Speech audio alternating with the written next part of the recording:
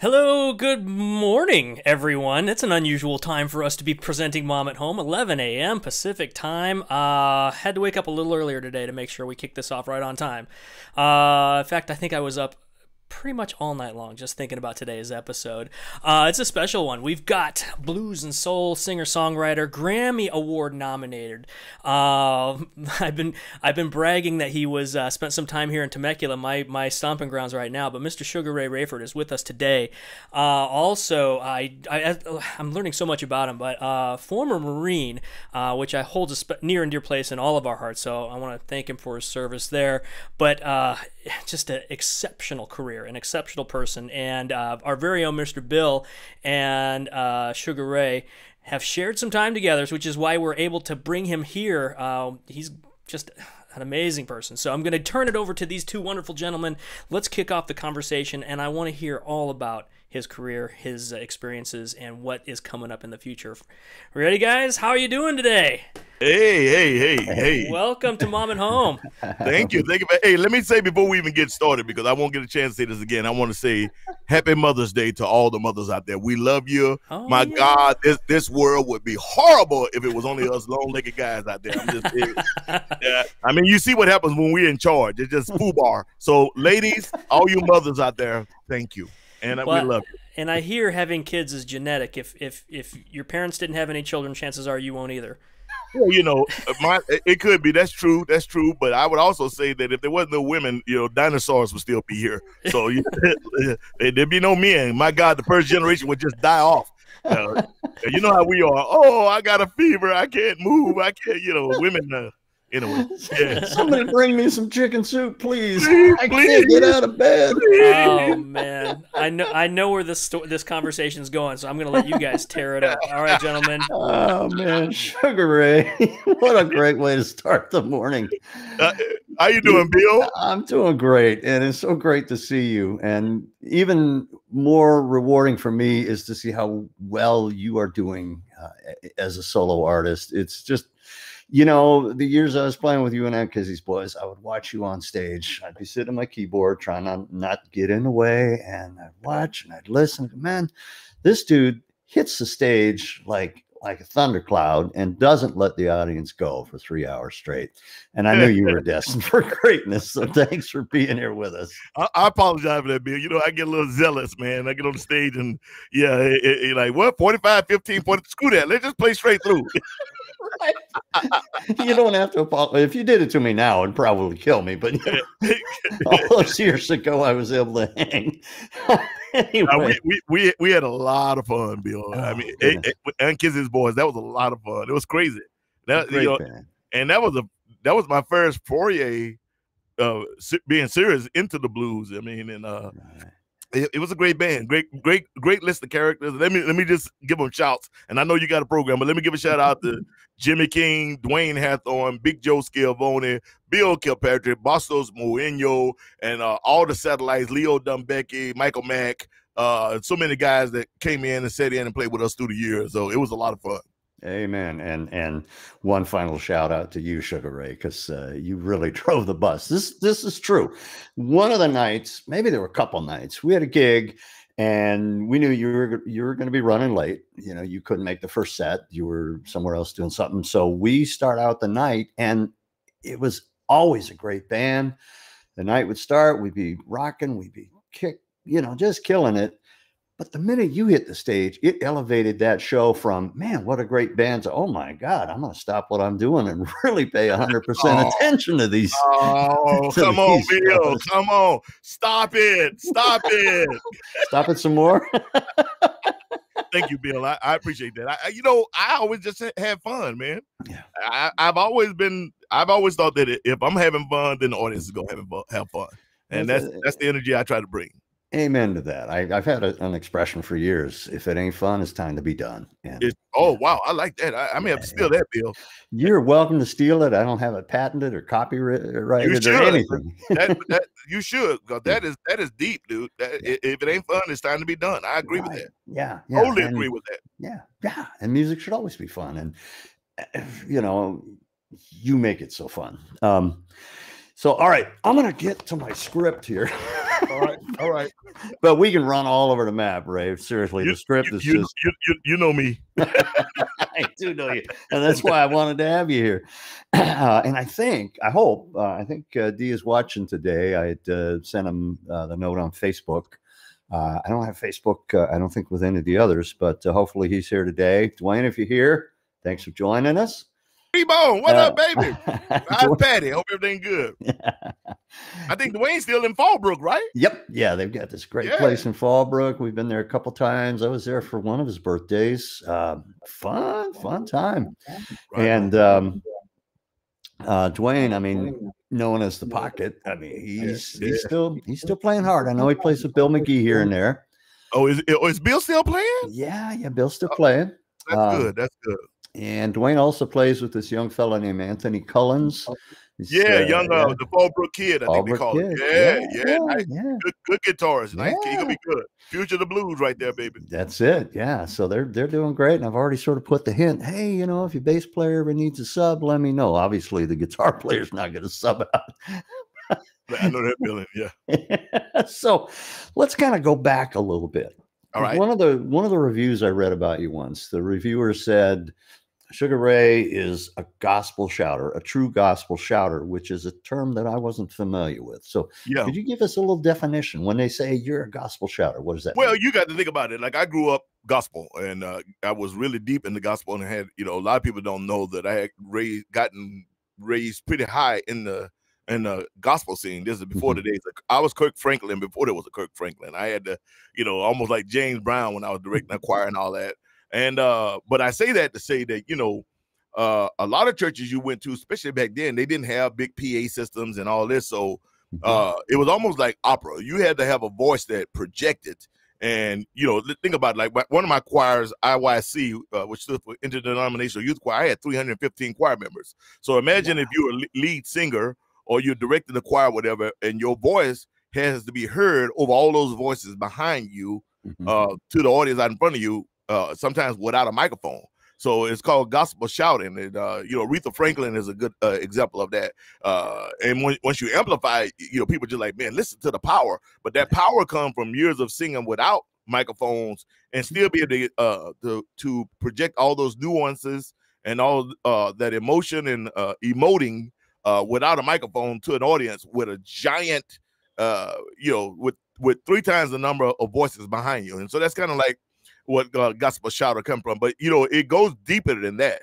That type of singing really comes from the days of slavery. And when the slaves used to work out in the field, they would sing songs, to help with timing and help with the labor. And you would have one person who would be leading the song. So you hear one person in the field, you can be spread out over 4 acres, picking whatever. And somebody be like, I heard the Lord and he heard my cry. But they had to go out so that everybody heard it. Then everybody else would join in on that. So that's what the whole shouting and key type thing came from. And then that went into gospel shouting because that all is all broiled together. And that's what that quick definition of what gospel shouters are. That's a great definition. Yeah. And obviously so much of the music that we grew up with, we listen to still now, can trace its roots really all the way back to that period of time. When you start talking about the greats of decades past, we start talking about the Otis Reddings, the Aretha Franklins, the Tyrone Davises, the Bobby Blands, the ZZ, all these guys, even Muddy and Wolf and all these guys, they all started at church. It all started at church. I mean, all of us back then, it was like, that's where the singers come from, not singers. Because we used to say in church, that's different. You'd be like, oh, she sings really well, and that means that you were pretty. But we always said in church, you can't be pretty and sing. You got to get ugly. And so when you got ugly and you hit them real hard notes, and people got chills, we say, now you're singing. That girl can sing, or that man can sing. SANG, and that's a whole different term. Yeah. Amen. Now, so staying with the gospel shouting thing, then, is it something that you practice, or do these fellows just, and yourself, it just comes out naturally? You know what? I don't ever remember practicing it. I just remember being thrown in the choir Mr. Reverend Ricky Warren, one of the greatest B3 players I've ever met in my life. You know, all those guys that I grew up with, Alvin Mason, Ricky Warren, Tony Williams, the list goes on and on. You know, I didn't realize how blessed it was. You know, all those guys played 4 10-finger chords, and the bass line was played on the foot pedals, and they would do that and sing, and sometimes direct the choir.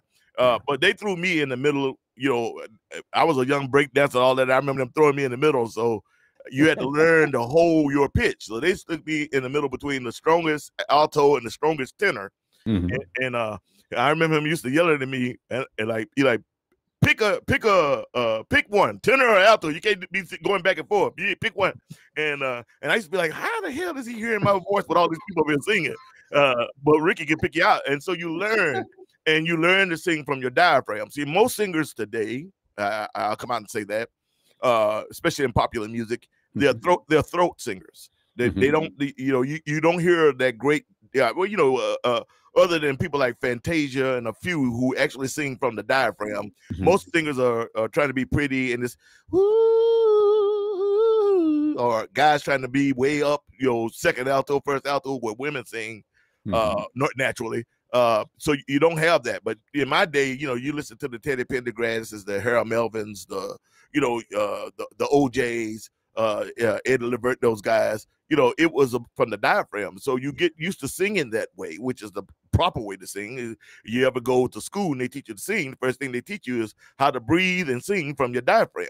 And that's how you learn to project. And, you know, I go back to opera singers, and a few blues shouters anymore are the only ones who actually do that. Because, you know, think about opera. You know, you had to learn to do that from your diaphragm. Even if you was going with a head voice, you still had to project over the orchestra, the backdrop out into over this audience, and they had to be able to hear you, especially if you was a lead. Well, you can sing falsetto all day, but if you don't know how to sing for your diaphragm, then you can't get in the volume. Yeah, you're not going to project. You're not going to be heard. Right. Thanks for the lesson, because that is something that needs to maybe be sort of brought back. I think so. Yeah. A lot of people are used to, like you say, this very sort of airy head voice sound where all the strength and the power does come from the diaphragm, the tone, the projection, everything. So I'll just give you a big amen on that one there. Ray, you, if I remember right, now I've got about 15 years on you, my friend, but you and I think we're brought up in the same way. A lot of tough love. You're brought up in Tyler, Texas. Am I remembering that correctly? Yeah. Tyler in Dallas, but Tyler's home. Okay. So give me an idea how much of that upbringing that you had you think directly impacts your passion for the excellence of what you do. Oh man, all of it. You know, my grandma always said, "You don't try, you do." And there you go. know, she just made us. You know, when you commit to something, your word is bond. I'm still that way. If I shake hands with you and say I'm gonna do something, you know, it's got to be something biblical for a reason that it didn't happen. I'm gonna make it happen no matter what, because if I give you my word, that's all I really have in this world. When everything else is gone, the money, the houses, the blah blah blah, all you have left as a man in a way is your word. And so I was brought up that way, and I approach everything that way. Then I spend all those years in the Marine Corps, 8 to 10 years in the Corps, and that also reinforced that, because the Corps was the same way. I remember when I came in the Marine Corps, the motto used to be, "We do more before 5 a.m. than most people do all day."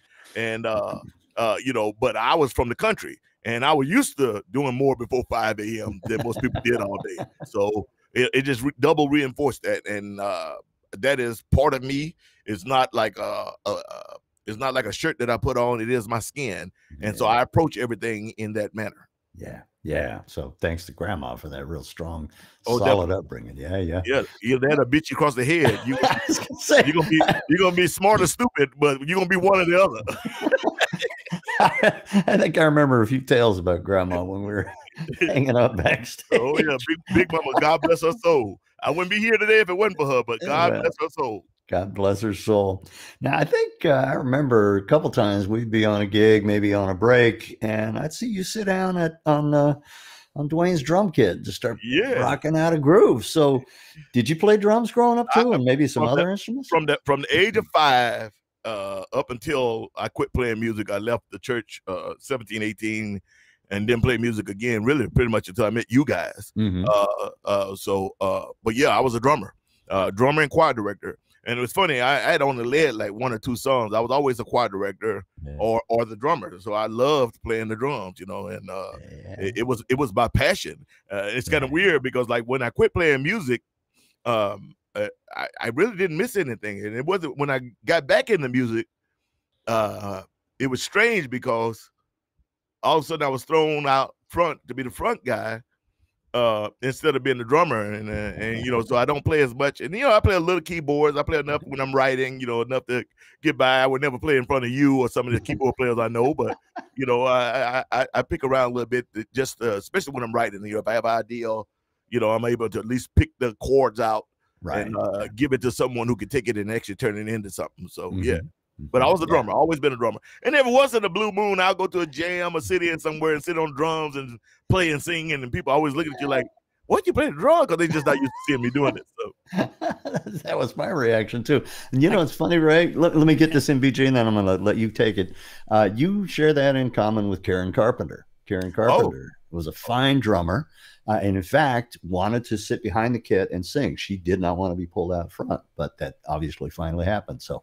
Well, it's kind of weird. It's kind of weird. Like today, when I look at Anderson .Paak, and I'm like, you know, the young kids, this is new to them because they grew up almost with nothing but hip hop and pop. So for them, they look at Anderson .Paak, and he is a phenomenal musician and songwriter. But you know, some of the thing is that they're freaked out that he's playing the drums and singing like that, and I'm just like, well.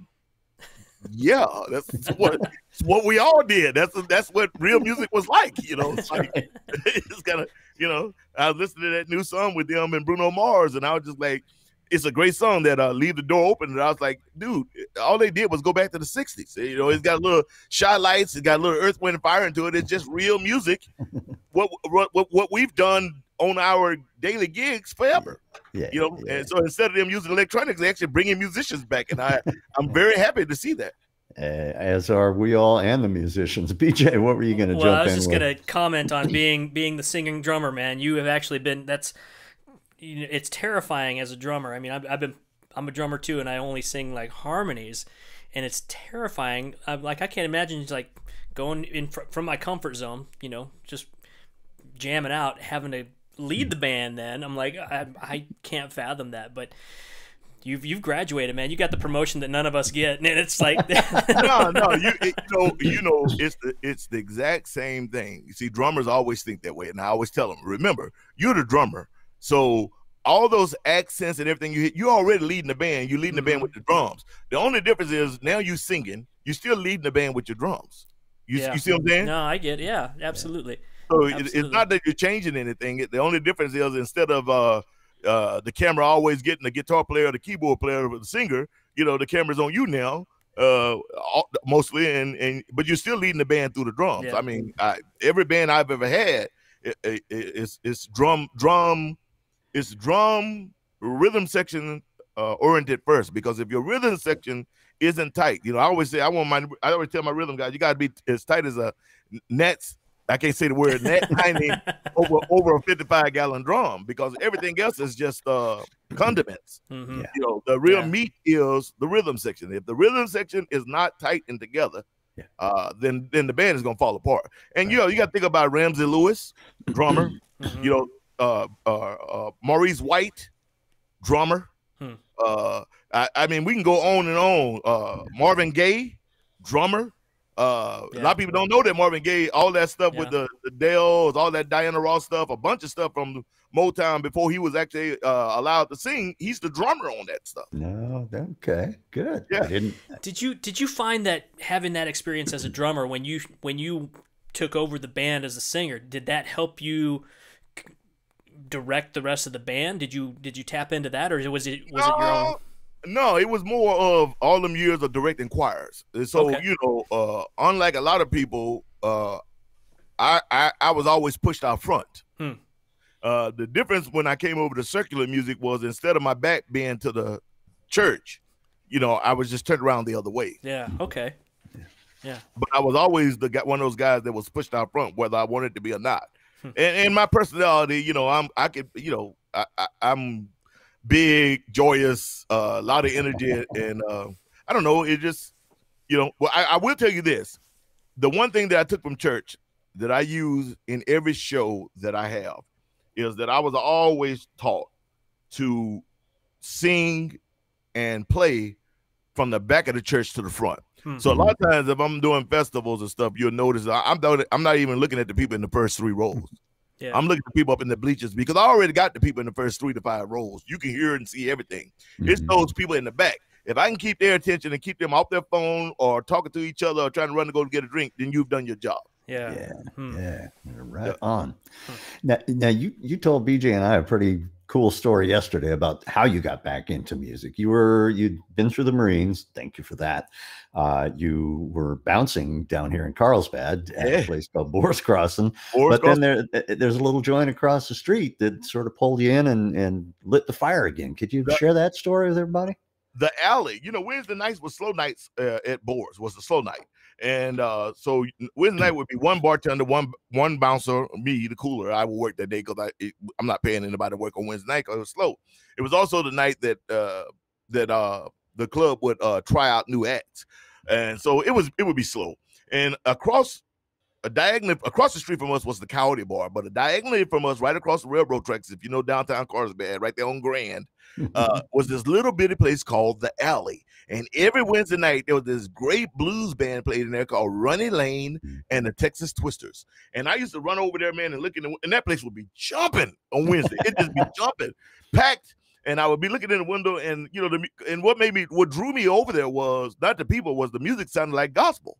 And I was like, what are they doing? I go over there and I see this guy Ronnie Lane sitting down playing his guitar, and great band, and they rolling and rocking, and so I would go in and sit in, didn't know any blues songs. And just, but Ronnie Lane was a sweetheart. He let me come in there and just destroy his set and tear it up. And it was horrible, but he would always encourage me. He's like, man, you got, you learn some of these songs, you got this. And the bass player of that band, Tim Cash, who also was the bass player for the Bayou Brothers, or he is the bass player for the Bayou Brothers. Tim Cash once gave me a paperback book that had like 10,000 songs in it, had all the words and the music, blues songs. And man, I went home and devoured that thing. And Pam and I, at this time, Pam and I, we were friends. I don't even think we were dating yet. We were just friends. And she would go and buy a tape. This was for CDs. She'd go buy a tape. And then we would go over. I wound up getting Wednesday nights off. We would go over and sit in the parking lot, and I would learn the song in the car and then run in and sing the song with the band. And that was my start in the blues, man. That was my start. What a commitment. What a passion. That is incredible. I loved it. It was really, really cool. And then from there, I started the Urban Gypsies, and we kind of started a big a soul funk band, big 8-piece soul funk band, which at the time wound up being like one of the top bands in San Diego. I remember it used to be us, the Urban Gypsies. It was the B-side players, Detroit Underground, and Mackay. And Art Deco. Those were the big bands at the time. We were playing the Belly Ups and the Mr. A's and all that stuff back in the day. So yeah, that was cool. Oh yeah, fun stuff. I mean, I'm gonna have BJ screen a little picture here, which your stories of Ronnie Lane take me back, because I shared this with you yesterday. I used to live right above him in Carlsbad when I was like 20 years ago, when I was just a kid, just fresh into California and learning what was going on out here, man. He was the nicest guy, Yeah, he was. Did you ever get him to tell you some stories? Because he has some stories, man. I was too shy. I was too shy at the time. So I mean, we would just kind of like in passing, like, hey, and then I didn't know who he was, and until like I made like the Carlsbad crawl and ended up seeing him play at one of the clubs there, and I'm like, oh my gosh, and then it was like, well, you're an amazing guitarist. He's like, thank you very much. That's funny you say that. The Carlsbad crawl. That's what we used to call it. Carlsbad crawl. Yeah. They still call it that to this day. People would start at the G Spot, go to Hennessy's, then come up to the Alley, then over the Coyote Bar, or actually over the Boars for a while, because Coyote Bar was kind of sophisticated. Yeah, right. Sophisticated, sophisticated beer. But they started having a blues night too. I think it was like on a Tuesday or Wednesday night or something like that. Yeah, for a while. Yeah. See, I go back to Carlsbad when they still had the big chicken up front. You remember that, Bill? That big giant chicken? Right at the twin Twin Ends, right? That place has been so many names, but yeah. Oh yeah. Oh, you bet. Too much fun. And there must be an actual map, because that sounds like the same Carlsbad crawl that I hear people. Yeah, we're going to start out at G Spot and then move to Boar's Head and get over to the alley and. Carlsbad, we're not being sponsored by Carlsbad in any way, and I'm too old to do the crawl anymore. Days of yore. You know how many people I saved, and I mean, and it happened quite a few times. It's turned so somber now, but you know how many people I saved from being hit by the train. You know, I don't know how old your producer is. But there used to be no speed limit for the trains right there. So the trains used to come across there like at 70 miles an hour. Yeah. And it took about 8 to 12 people being killed that they finally said, I think they slowed down starting in Solana Beach, and they're only allowed to do like 30 miles an hour when they come through Carlsbad. Yeah, they slowed them. They slowed them down, but it's still there's still some tragedies on there. I mean, I had a gig one time at Coyote. And something happened, and it was you know, it's terrible when that happens. Well, it's weird where it's placed, because that track is in between 3 really rocking clubs, and people and they're less than 100 yards apiece in either direction, and people just going back and forth, and they've been drinking like crazy. And but like, you think about how bad it is now, but you think about it when those trains were doing 70, 75. Wow. Yeah. Yeah. Wow. And who knows what they're dealing with. If you know, I guess it's time for PSA. You know, we don't. If you need help, get help, because you know, it's none of that is worth it. You know, and people love you. So you know, that's my PSA for today. Right on. Didn't mean to go somber, but that no just worries. popped in my head when I started thinking about it all the time. It's part of the story, man. And thank God you were there for the ones who needed you. Yeah. Several times. I could not believe it. Like, Well, let's take a look at this picture here, Ray. I describe this as, here you are telling it. You're telling a story right there. And, you know, we talked earlier about the difference between a singer and a sanger. Yeah. I think this fits the latter definition. How often do people come up to you on a gig after the gig and say, man, you were singing my story? Dude, it's happened a lot of times. And, you know, there's some that stick out. You know, I remember once we were playing down in, is it Escondido? No, it was down in Santee, in that little amphitheater they have down there. They used to have I don't think you played that one, Bill. I think by then you were going out of the band. But and Kiss's Bub, we used to play down there. And one day we were playing there. It's hot, you know, it's Santee, and this thing is concrete and surrounded by rock and no shade, but we throwing down as always. And after the show, a guy walked up to me. I was standing there, Jimmy was standing there, and he walked up to me. He said, "Man, your music really moved me." And I think we were doing one of our slow ones, either worry or something like that. And he told us, my house is right there. He could point to his apartment across the way. He literally had the gun in his mouth. In his bathroom, and he had the window open, and he heard the music. He put the gun down and sat there and listened to the entire show. And then he was compelled to come down and talk to us. And we talked to him for about a couple of hours afterwards. And I made sure that he got some help. But I've had that type of situation a few times. So, and which is why, you know, it's really hard. Like now with under contract, you know, record companies have all these writers and stuff for me, but I always tell them that, you know, I'm from the old school, and what I mean by that is I'm from the church. And they're like, well, what's that got to do with anything? And I tell them, like, well, I was always taught you could sing a lie just as easy as you could tell a lie. And the songs that I sing, every song I sing has to have something in it that's real for me to go out and sing it, because I'm not one of those pretty singers. It's all about the story to me.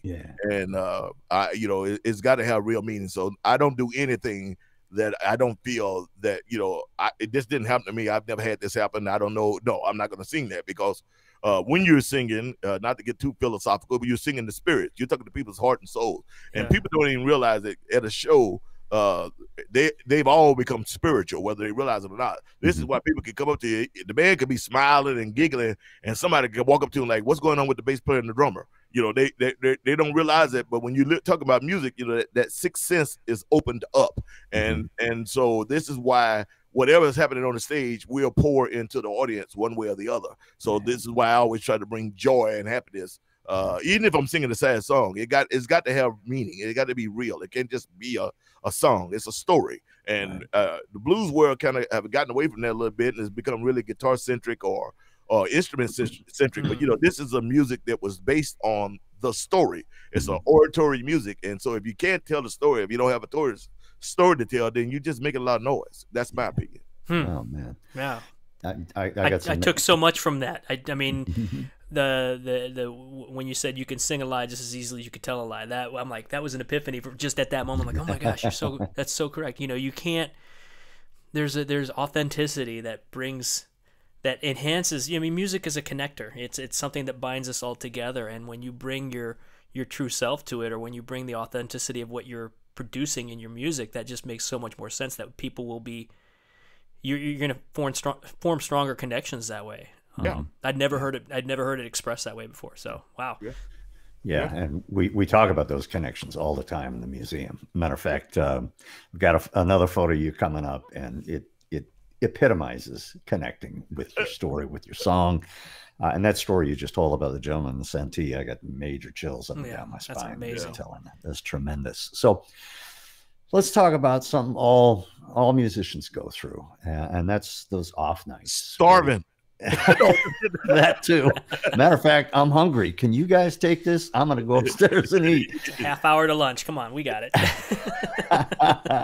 Yeah, we all go through those nights where it's like, oh man, I wrecked my car today, or I don't have enough money to pay the house. I'm not feeling up to it. How do you get through those, and how do you make sure that none of that feeling that you have, that you're going through, is transmitted to your audience? You want to actually use that feeling and transmit it to the audience. Again, it goes back to being authentic. You can't go up there and fake. If you're doing a single show and it's just your band, you can get away with a lot. If you're doing a concert and you're on the bill with a lot of other bands, you can very quickly, no matter how good the band sounds, you can very quickly surmise what's real and what's just someone writing music. That make any sense? Yeah, absolutely. When you're by yourself and you're controlling the space, it's just your band for 2 hours, you can get away with murder. But you're on a bill and you got 5 or 6 bands, and most of the bands are tired or just phoning it in, and then you get that one band up there that is real. It's everyone. You can right away. Right away is an audience. They know right away, and as a band, right away. Yeah. So I'm very sincere. Even if I'm telling jokes or having fun, blah, blah, blah, I am very sincere, because the biggest thing for me, Bill, has always been and shall ever be, is that I respect the audience. And it's not even about the money they spent. The bigger thing for me is that people took the time to come out and see you. Right. People talk about the ticket sales, and that's cool, and that works good for the business, and I got to deal with that. But the fact that someone drove 30 minutes, sometimes 4 hours to see you, I respect the fact that you did that. And whether I'm in pain, whatever is going on, you're not going to really know that, or what you're going to get is the best show that I can give. Yeah. And that's the way I approach it. Amen. I mean, it's a reciprocal respect for the fact that, it is. A, they made that drive. B, they're spending their hard-earned money to come here. You perform. Yep.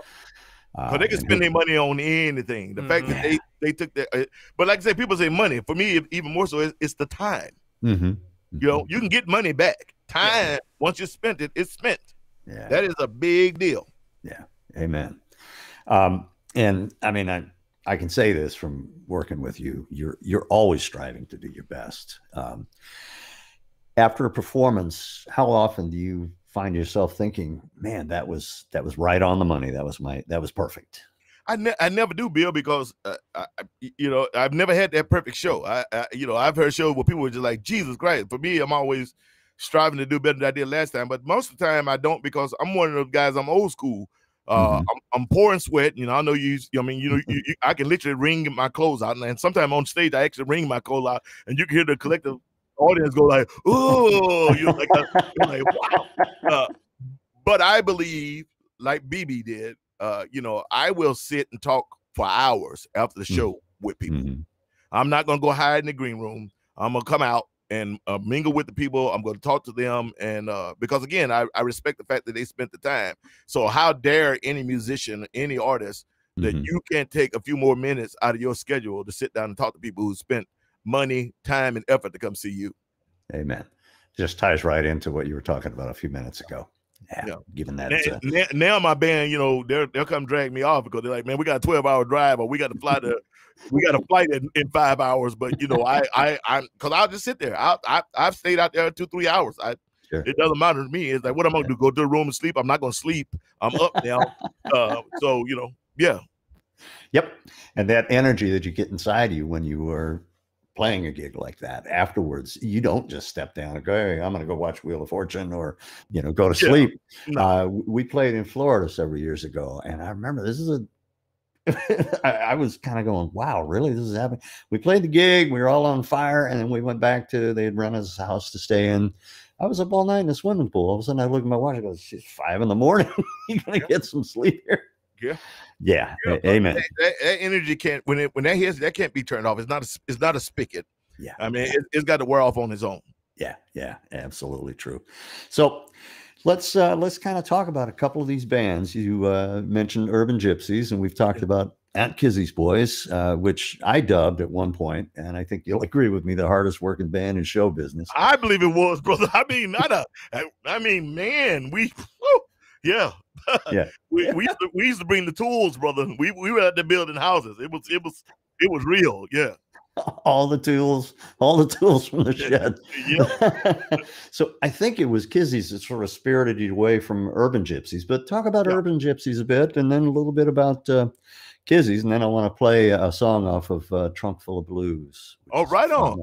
Well, Urban Gypsies, after I'd done that with Tim and those guys, I had met again on a Wednesday night.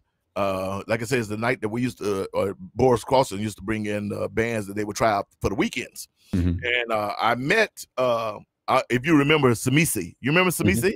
Yeah, absolutely. So in Samisi's band at that time was Nate Brown on bass, Monette Marino playing congas and timbales. Sure, yeah. And Michael Mose was coming in, sitting in with people. Yeah, and so I said, man, we need to put a band together, you know. And I knew those guys because they would come in on Wednesday nights.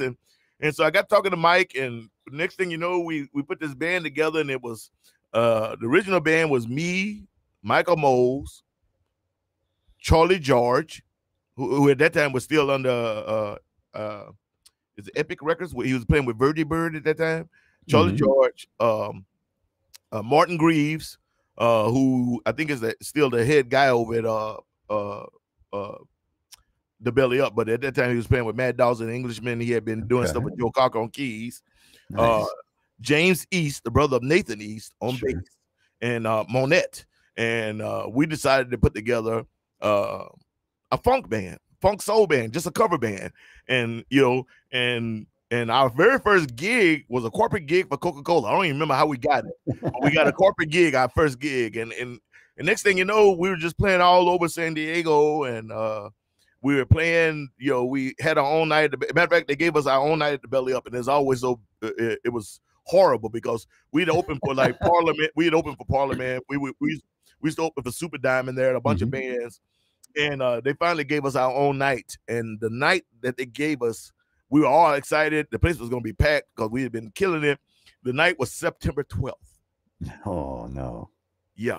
So you know, September 11th. It was the night after. And we didn't know. No one knew September 11th was going to happen. I mean, we had been given the night 2 months before. We were setting it up. It was going to be our first night. Yeah. And but you know, we did good. Then we had a chance, opportunity to go do some world touring.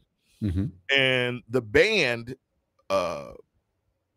most of the band members in that band were big names and had already world toured. They didn't want a world tour. They didn't want to rehearse. We only wrote like 2 songs, but they were all great because those guys were just in it for fun. Yeah. And here I was, had gotten serious, and you know, I wanted to do this, and so Jim Marino, Monette's father, and I don't know if you knew this, but Jim used to be with the Ink Spots. Oh, okay. Yeah. And so Jim had a meeting with Pam and I, and Jim was like, Ray, man, you know, you could actually do this stuff, man. You blah, blah, blah, blah. you know, you need to move on, you know, and so again, I quit music. And at that time I had my avocado ranch in Fallbrook, and Pam, as always, Pam has never allowed me to sit on my laurels when it came to music. She's always believed in me. And I always tell people she believed in me before I believed in myself. So Pam found a jam in Temecula. And I don't remember the name of the club. I mean, it's the same club. It's changed names now. And I went to Temecula, sat in this jam, and I met Dwayne. And the funny thing was, because Dwayne was known for having all this energy and stuff, and I was like, yeah. And so a few people who knew who I was, you know, they like, you know, I walked in, they're like, hey, that's Sugar Ray, you know, blah blah blah. And so they brought me right up. I didn't even have to sign up on the list. I thought that was cool. I'm like, oh man, I got to sign on the list. And so I'm notorious for working drummers into the ground because I play hard. I play hard and I go hard the entire time. You know, it's not like I'm gonna go hard for a second and, you know, so a lot of your drummers can hang. So we start this shuffle and I push it up to the tempo of 25 or whatever it was, and we rolling, and I'm wide open, and I look back and Dwayne is right there with me. I'm like, oh, okay. And so Dwayne literally told me that after he got done playing with me, he said he got off the drums, somebody else set in, and I think I did one more song with somebody. Dwayne went outside and called Jimmy. And then, 2 weeks later, I came back to the jam, and I called Dwayne, told him I was going to the jam. I wanted to make sure he was there because I wanted to make sure he was a good drummer. And Dwayne brought Jimmy. And then 2 weeks after that, I was playing with Kizzy's boys at the Idlewild Jazz Festival. I used to have that one brother was playing keyboards at the time with the dread. Yes. I can't remember his name. I'm thinking if it comes to me, I'll bring it up. And, but they were talking about you, so they wanted to get rid of that guy, and I guess you had been playing with them off and on or something. I don't know. And I've been working with Dwayne for quite a while at that point. And so Dwayne kept talking about you, and so they got rid of that guy. They brought you in, and then that was the band. And then within 6 months, you know, we recorded our first album, and you know, we were rolling, man. It just it just kind of rolled that way. It sure did. Hey, BJ, can we play a little bit of "Hey Pretty Baby"? It's one of my favorite songs we used to do together. Absolutely. Absolutely. Here we go.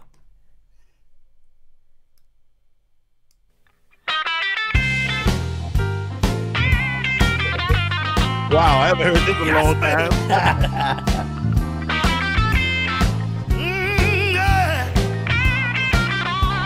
All right.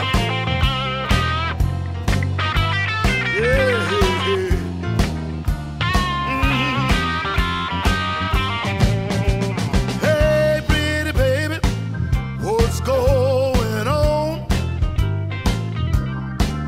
I said, hey, pretty baby, what's going on?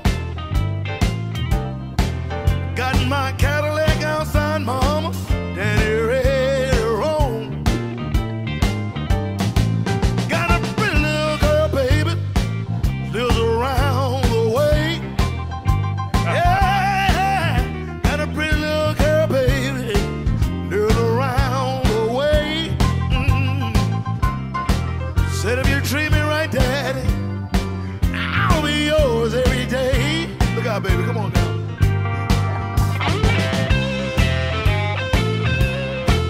All right.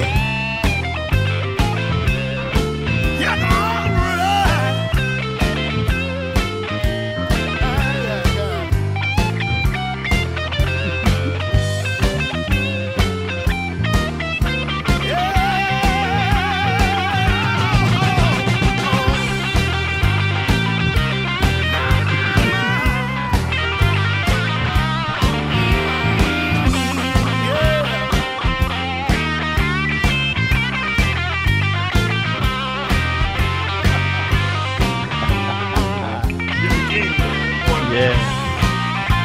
Now let me talk to you now.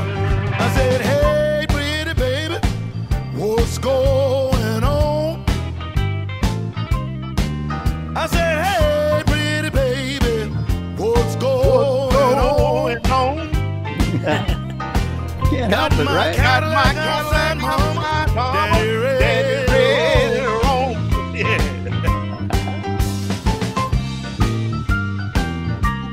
Come on, Bill. Come on, Okay. Bill. My of Leon Russell roots right there. Yeah, baby.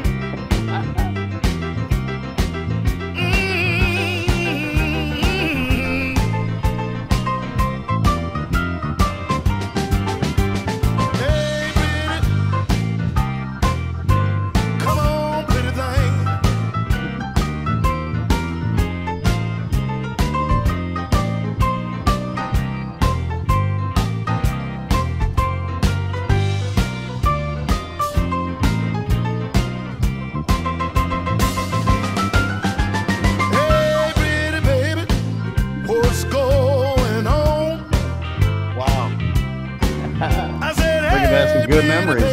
It does. What's going on? Got my Cadillac outside, mama. Daddy ready to roam. Teddy now, yeah. Teddy, right? Was it Teddy? That's Teddy all Underwater. right. It might. Yeah, it was Teddy. That's right. Zigzag key bag. Yeah. Teddy Zigzag. Yeah. Yes, baby. Yeah.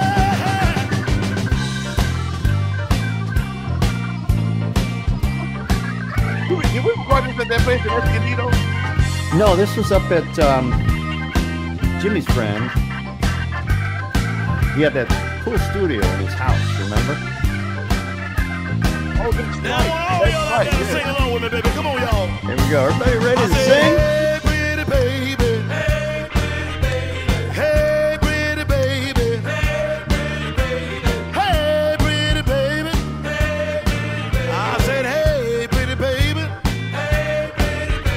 Hey, pretty baby. What's going on? I said, hey, pretty baby. Hey, pretty baby. Yeah, hey, pretty baby. Hey, pretty baby. I said, hey, pretty baby. What's going on? Oh, yeah. Yeah. What I remember the most was I think we had played for 7 days in a row before that. I was hoarse as hell. We went in and recorded the album, and you know what's so weird is I wind up doing the next 7 albums. Every time we did an album somewhere, it was always hoarse. It's only been the last 3 albums that I've gotten to do. Like, oh, like what? I actually had a week off before, we were playing so much. I don't know if you know this. I was looking at a thing one time. We did one time where we played 181 shows that year. Wow. Oh my goodness. Yeah, because we were doing the old chitlin circuit. Remember, we was doing the casinos. Mm. At one point, we was playing 6 different casinos, Yeah. and a lot of those casinos were like they would book us for a week, or they would book us 3 days, or and then we go up and play pachanga on a Wednesday night or something. It was crazy, and we used to do tour days. Were you ever in the band when we were doing those tour days, Bill? You talking about in the Midwest? Well, no, like even in Kissy Boy, there were times where we would play a show during the early in the afternoon, and then we play a casino gig or something that night. Oh yeah. Jeez. I was on a couple of those. That was crazy, man. You know what though? I mean, obviously fun, crazy. You're right. Hardest working band in showbiz, and your voice, as far as being sort of tired a bit when you're doing the albums. I think that adds to the character, to the color, the tone. Everybody always say that, but I always pick out all the horses. I'm like, damn, I was hoarse, but but it was fun. It was fun. I mean, that's part of being an artist, an entertainer, performer, musician. You're your own worst critic. We all know that. Hell yeah. I hate hearing myself sometimes. People are like, oh, that sounds great. And I'm like, I did a better take on that on the blah blah blah, and they didn't use that. Why you put that take in there? You're right. So then you struck out on your own. That takes some gumption, man. Any fear when you did that? Well, yeah, but it wasn't just, it was more to it than that. This was in the middle of the recession. And so Pam had closed up private practice. She had the Women's Health Center for many years there in Fallbrook. And she closed up private practice. we wound up having to sell the ranch. You know, it took me 3 years to build that house. We wound up having to get rid of it. And she had been headhunted by all these top hospitals and whatnot. And she decided to take the position over at Cedars-Sinai there in Beverly Hills. And so next thing you know, I'm in LA, you know, and I always tell people, I said, Aunt Kizzy, we actually went to France. I wound up having to let the house go. The next day I was on a flight to France with all my luggage, Pam and I, and with me, Pam, and my stepdaughter and some other friends. Anyway, we had an entourage of about 20 people. We went to France for like 2 weeks or 3 weeks, touring all over France. Then we landed at LAX, and I remember looking at Pam as we at LAX. We were homeless. We were like, well, what are we going to do? It was very weird, you know. We had money, but we had nowhere to stay. And we I don't know if you know this, but we lived in the Bonaventure for like 3 months. I did not know that. Yeah, wow. I lived in the Bonaventure for 3 months. Then we bound up getting a place over in near Koreatown, and I moved all Pam furniture, all her antiques. We moved everything in by myself. You know how you do it. And that night, it was late, so we didn't get a chance to go turn the power on or the gas. So we went back to the Bonaventure. I got back to the Bonaventure at 11.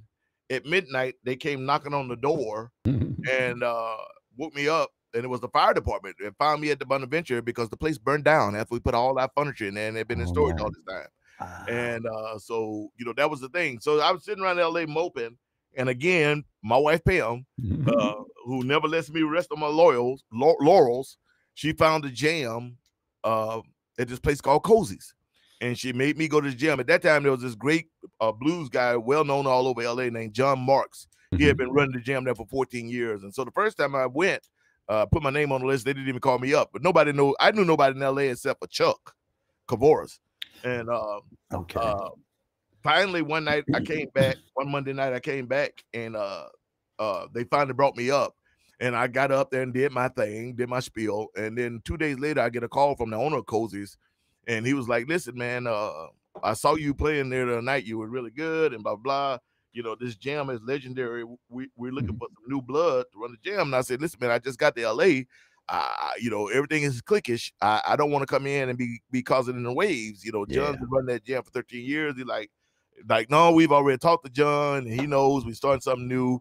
And next thing you know, I was running the jam at Cozy's. And of course, they had not talked to John. So, you know, and from there, you know, I think the first 3 times I did the jam, Kizzy's drove all the way up from Fallbrook and were my home band. Wow. And then Chuck took over, and Chuck, of course, is just well connected. And the next thing you know, Cozy's is the place to be in LA Monday night. So we had everybody from the Pussycat Dolls to my buddies from Lifehouse to Bill Champlin. That's where I met Al Cooper. You know, he gave me a whole album of songs to do when I did my first solo album, Blind Alley. I put 2 of his songs on there. You know, you name it, the Barges. I wound up doing my first commercial because I don't know if you know this. You know, I have like about 15 commercials under my belt and stuff like that. I know that. Yeah. But wound up doing my first commercial with Stevie Wonder's band, and I can't even remember what the commercial was. But then from there, everything just, you know, I became like one of the cats, and then I did songs for the show True Blood. I did songs on 2 episodes of that, a couple songs on Person of Interest. I did the theme song for the Judge Joe Brown show. I wound up doing the for Paramount. I wound up doing this the trailer. You can still go find it. It's called Island City with Andy Garcia, and when you hear the trailer, it's me singing the trailer on that. Then I wound up doing a couple commercials with Jim Beam, the McDonald's, the ba-da-ba-ba-bow. That was me for a long time. And so I did, you know, everything just, LA just kind of like opened everything up a bit. Then I got invited to join this band called the Invitation All Stars. Was my first band in LA. And you know, we were playing like some small places like the Liquid Kitty and the Baked Potato, but you know, all these movie stars and stuff would show up, and all these big name people. And I used to be like, well, they don't know me. You know, what's going on? Because, you know, I don't know anybody, but I treated at that time I didn't know anybody. I didn't know anybody in the business, but I treated everybody the same. That's just me. I'm me. When you meet me, I'm me. And come to find out, the band was Adam Stark, who's now the vice president of Pixar. Back then there was no such thing as Pixar. They were just starting it.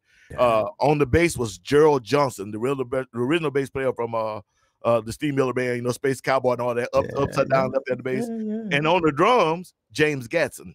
Oh, man. And that was the band, the Invitation All-Stars. I had no idea who I was playing with. But I wound up getting to play with Emerson, Lake and Palmer, with Richard Sambora, Luca Third. I mean, you know, Mike Finnegan, all them guys. You know, it just became the thing, and I became part of the scene, you know, and then from there, one night sitting in with me, Jimmy Vivino, Cal David, and Nate Watts, and I forget who was on the drums. We were at this little place in Tarzana, and that's where I met Randy Sharkoff. And he asked me 2 days later if I would join the Managed Boys. I had never heard the Managed Boys. I was like, whatever, yeah, cool. And 2 days after that, I was in Honduras, Spain, in front of 90,000 people with a band I had never met, and that's how it all goes. That's the Bible of the music business right there, Sugar Ray. I hope you are writing a book. No, I'm too young to be writing a book. Well, you know, you start now work on it for 20 years. One day, as I said, I've been really blessed. I've been very lucky and blessed. Now, luck is realizing opportunity and being prepared for it. But I have been very lucky. Yeah, luck has a lot to do with it, but also, you know, you bring an attitude and a personality that has, I think, an equal amount to do with it. You know, if you walk in and you're full of yourself and oh God, new kid on the block, you know. No, I again, I treat everyone I meet with the same respect as, you know, I don't care if you know, I guess Slash had got mad at me because he had come to the jam a couple nights and I didn't know who he was. I met him one time before in New Orleans. I was sitting in at the place called the Crazy Corner, and he jumped in and blew up the guy's amp and then ran out. But we had never got to meet him. So he had come a couple nights, and I didn't call him up. And so that's when I told Chuck, I said, Chuck, you know, I don't know these guys. I've heard their music, but you know, I come out of the gospel world and then I quit music for 18 years. I've been basically doing cover stuff and then on Kizzy's Boys. I don't know any of these guys. I said, you know these guys. So when they come in, you know, you need to let me know who they are. And so finally Slash got them played, and that was cool. I remember the night he came back with Jim Carrey. And so Jim Carrey wanted to sing, and I was like, that's fine, man. I said, but you know, I have a rule. Again, I've been to the movies. I knew who Jim Carrey was. I knew who he was. But I was like, we have a rule here. You can play whatever you want. So whatever you play, it'd be the blues. And that was my rule. Everybody came in there. I don't care how big a rock star or hip hop guy. You know, I used to get Tommy Davis and those guys, Barry Brown, Raphael Sadiq, Faison. All those guys used to be there. And but if you want to come on the mic, it's got to be blues. And so one night, he brought in it was like I said, Slash and Jim Carrey. And they did a rounding rendition of "Oh Black Betty," and I was shocked, you know, because Jim Carrey could actually sing. He was throwing down "Oh Black Betty, Bam a Lamb, Black Baby and a girl." Bam. I was like, wow, you know, and so it all just kind of happened for me from there. Yeah, right on. You know, I'm glad you said Chuck Kavoris's name, because that's the studio where we recorded Trunk Full of Blues. So thanks for that's what it was. Chuck's. It was Chuck's. Turning that light on for me. He's probably gonna send me a letter in a minute. Like he's probably watching this. Like, you dirty mother. I can't believe it. Like, hey Chuck, I can't remember everything. No kidding. You know what though? One thing I really remember is that you were nominated for a Grammy, and then you won a BMA award. We're going to show a little several. Okay, well there you are. Oh, there they are behind you. Oh, yeah. Right on. Okay. Yeah, but I wanted to cover it. It took me a long time. I've been nominated for 6 or 7 years, the BB King Entertainer of the Year. And I finally won that. The year before, I had won the Soul Blues Male Artist. But last year, I won the BB King Entertainer of the Year and Best Male Blues Soul Artist. So I won both. So I have 3 now. Yeah. And I'm nominated again this year, which is kind of weird. But it's I've been blessed. I've been real lucky, and a bunch of other different awards, and that's my Grammy medallion hanging up there in the shadow box. There you go. So that was really cool for somebody to say me. Eric Korn, 40 Below Records. Thank you. Appreciate that. Wow. Yeah. That's awesome. Good, man. And I know you've done a lot of albums. And you know, if we had the time, I'd love to just play those albums straight through, but we're going to play one more song Ray, before we wrap today, and I mean this has been great. Hey, well, I got time. It's up to you, brother. I got nothing to do. I've been up since 7:30 this morning. Went and got my hike in. I'm feeling good. So. Right on. But the song that we're going to play actually is the title song of "Somebody Save Me," and I think it's really pertinent, going back to the conversation we had a little bit ago about the gentleman in Santee. Yeah. Your music saved him, obviously. And I've read some of the comments on the YouTube video of Somebody Save Me. And people have said this song touched me right in the heart and saved me. So I need to go look at that. I haven't, I'm bad with that stuff, man. Let me give a shout out to my management, if you don't mind. I know we got to go. Please, go ahead. I want to give a shout out to Stephanie Gonzalez, apropos management. I'm very lucky to get her. She manages me and George Benson. Those are her, and now Sullivan Quinn. Us three.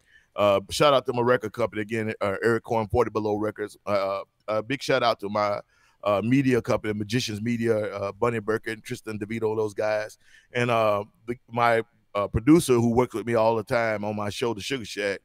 Eric Sassaman, and so I want to just say, into my own band, those guys who would back me up, and I have, we were looking at it. I've done 73% of the world. I have drugged these guys all over the planet, and they still kind of like me, so that's pretty cool. Yeah. Ray, if you have links to Sugar Shack and any other links you want to send me, you can send them directly or have Bonnie email them to me, and BJ will post them on your listing. Hopefully Bunny is on here listening. So Bunny, if you are, but the easy way is to go to my website at www.sugarrayrayford.com. I think Eric has a link on there for the YouTube. Okay. It goes live every Tuesday to Facebook and YouTube, and we do it noon to 1 Pacific Standard Time. So, and my guest this week will be my main man, Kirk Eli Fletcher, coming all the way from Switzerland. So check it out. That's cool. Yeah, right on. Well, we're gonna roll Somebody Save Me, and hang on, we can chat a little bit afterwards. But man, Ray, this is great. It's good to see you, Bill. It's really good to see you, man. Right back at you, man. I didn't know what happened to you. I hadn't seen you around. It's kind of funny because I don't see anybody. I'm traveling. I expect to see Dwayne or Joe or somebody out. And every once in a while, for 2 years back, I was seeing Joe, but I know we got to go. I get long-winded. That's all right. And our audience today too. I mean, there's some people that we are familiar with. Diggy Cat, who does a live radio program, and then a name that popped up too, which I hadn't seen forever, which was Phil Piper, the drummer, and he said, yeah, and I'm like, wow, Phil, awesome, good to see you. But he's like, you remember seeing it? He's on your drum kit with the gypsies rocking at the Boar's Cross, and I'm like, it takes me back. All these stories take me back. But then just hearing how LA is just. You've crushed it. You've crushed LA, man. And that's really weird because LA is one of them places. I always tell people, if you're a musician, don't go to LA. I'm terrified of it. I'm terrified of LA. Well, people ask you why? I say because whatever instrument you playing, if you take the top 10 guys in the world, 8 of them live in LA, and not only do they live in LA, they've been there for a long time, and so they on first calls. So it's almost impossible to get into the scene. I was just lucky. And with the help of Chuck, I didn't try to force my way into the scene. Anything. I just kind of slid in, and it was one of them things where I was into the scene, didn't even realize I was in the scene. Wasn't looking to get in the scene, but I just got lucky. Well, I think it's based on the quality of your character and your immense talent, and just who can deny that, man? They're just making it happen. You make it happen. You did, I would freak out. I'd say it's luck, man, because there's a lot of people out there who are much better singers than I am, much better writers than I am. The only thing I ever boast about is you may be a better singer, you may be a better writer, but I'm gonna entertain the living hell out of you. And so that's my strength, and that's what I work toward. Amen. Awesome. And you said you weren't looking for it. You weren't looking to make it happen. That had a lot to do with it too, right? I didn't know anything about it, Bill. I guess so. Like I said, I mean, every band I played with was world-class guys when I got to LA, and I didn't know who they were. So, but again, it goes back to what I keep saying: is I treat everyone with the same level of respect, and I respect everyone unless they don't respect me. And then I don't care who you are. Yeah. But I've been blessed. I've been really lucky, and I've been blessed. And I know that, and I appreciate it. You keep thinking that way. We're gonna roll Somebody Save Me. One more thing I want to just throw out here, because your comment about all the guitar players, most of the best being in LA. Guitar player I worked with out in the Inland Empire for a while said one night, well, if you shake a tree in California, 5 guitar players fall out. It's true. I think Clapton even said something like that, and his team made it redacted. Because. He was saying something about how, they were calling him the God. And I think he said something like, yeah, I'm all right. He said, I know some guys in L.A. that will play circles around me, but they made him redact that, because that's really, like, I understand now, there's a lot of business around me now. It used to just be me. There's a lot more involved. So I have to kind of, that's the game, though. It sure is. You're in it. You're playing it. You learn the rules. You play by them. Hey, Ray, this has been so much fun. Again, thank you. And best to Pam. Both. Absolutely. Best to Pam. And just continued success. Hey, I want, before you go, he always try to run out. He's always this way. I love guys like this. Y'all that don't know, I know Bill is doing this now, and he was with Unkiss's Boys and all that stuff, but Bill was also the one that was instrumental at getting Jewel, if you guys remember Jewel. Yeah. He was very instrumental in getting Jewel started and playing and all that. Matter of fact, he was like put together, I think, a first album, or help her with a first album and all that, if I'm not mistaken. I remember that, Bill. So, this is a real cat, y'all. This is a real cat. Jewel, and then who was her companion? Was it Steve? I don't remember. Don't remember. Gosh, he's like the most charismatic, one of the most charismatic San Diego artists. And like, his name is just flying away from my brain, and I can see him. I can see him in my face. Back then there was San Diego. I don't know how it is now, but back then there were so many great artists. And San Diego was always a really weird scene, but there were so many great artists and great bands back in the day. And I remember there used to be like 25, 30 venues. You had Brick by Brick, you had the Barefoot Ball, you had Humphreys Backstage. You had I mean, there used to be. And so any Thursday, Friday, Saturday night, you can go out and see 5 bands in San Diego. I don't think it's that way now, which is sad, but it definitely used to be. Yeah. I think it's starting to come back. My oldest son, Ryan, and his fiance Cassie, they have a band called the Cassie B Project, and they're playing Tin Roof quite a bit. Obviously, it all stopped, but it's starting to pick back up again. There's a couple of clubs, one in PB and one in downtown.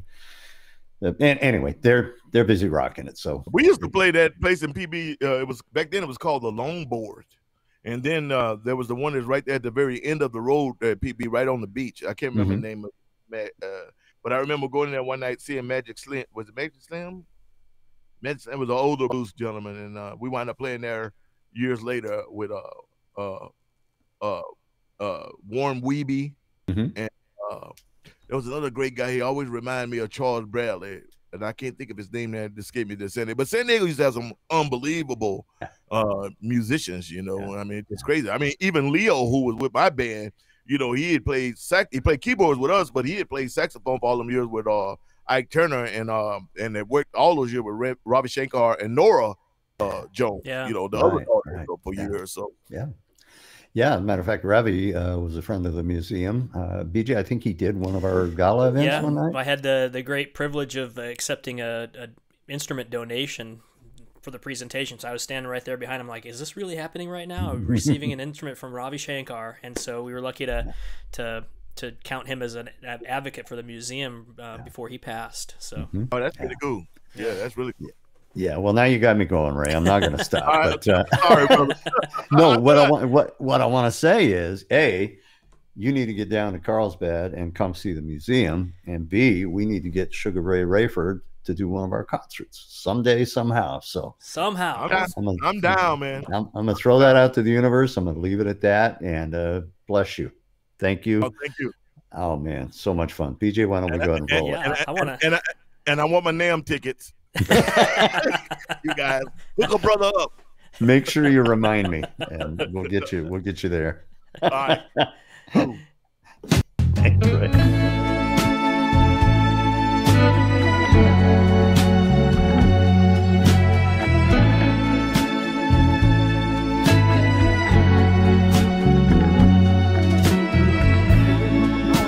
Hear There's a struggle in my mind. It's a real tug of war, back and forth the pendulum swings, and I'm so dizzy I'm down on the floor. Somebody save me, I can't make it on my own. Somebody save me, and I'm on a dangerous road. Somebody save me, I'm running out of hope.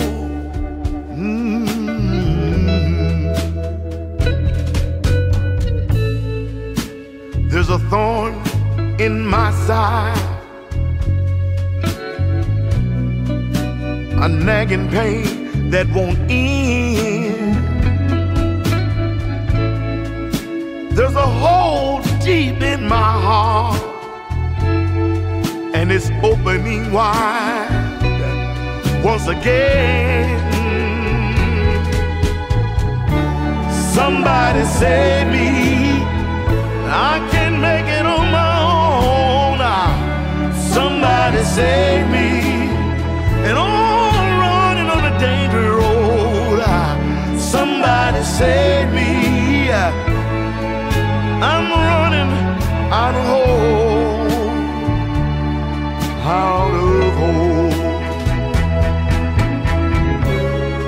Late at night, I toss and I turn, while the voices echo around in my mind.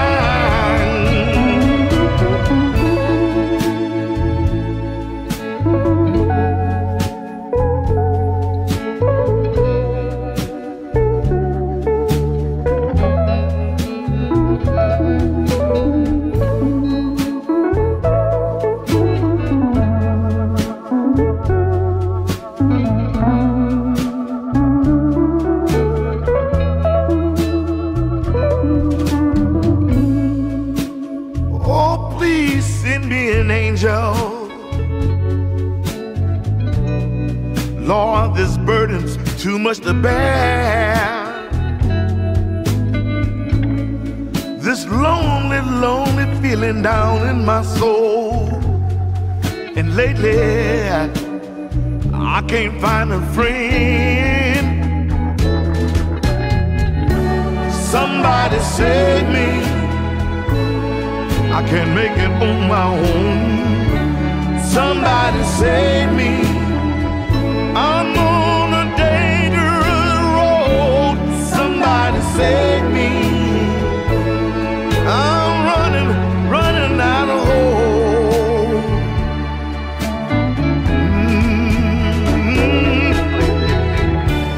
Somebody save me, I can't make it on my own.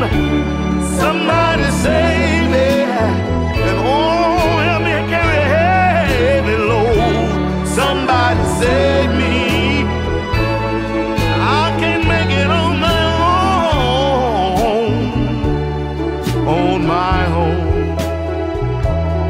I can't make it, I can't make it, I can't make it, I can't make it on my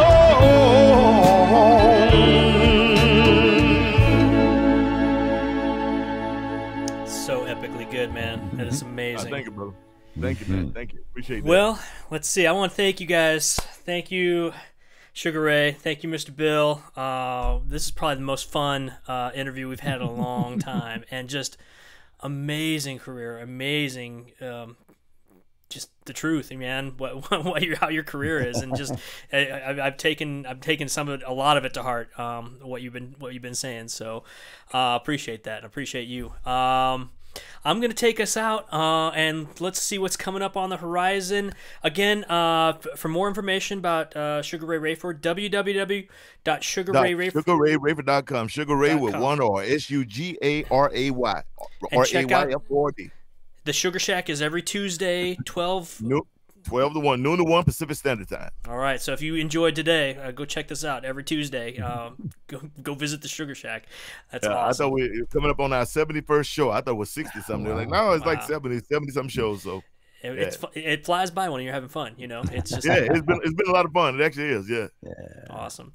Well, let's see what we've got on the horizon for Mom at Home. Monday. So we're gonna take the weekend off. We're gonna take a couple days off and then come back right at Monday, May 3rd at 2 p.m. We're gonna welcome Michael Franklin, pianist, composer, arranger, and has done so much work, including work with John Anderson. We're going to explore his career and talk about what he's been up to. Another friend of Bill who we've met through just kindness and the network and all these wonderful people that we know. And then following that, we're not going to have a Mom at Home next Friday because we're doing the Mom at Home on Monday. But the Friday following, on Friday, May 14th, we welcome Sylvia Tyson, a Canadian Folk Music Award winner. She's going to be talking about her career and her work in the Canadian music scene. So join us for that. We're going to learn a lot about our neighbors up north.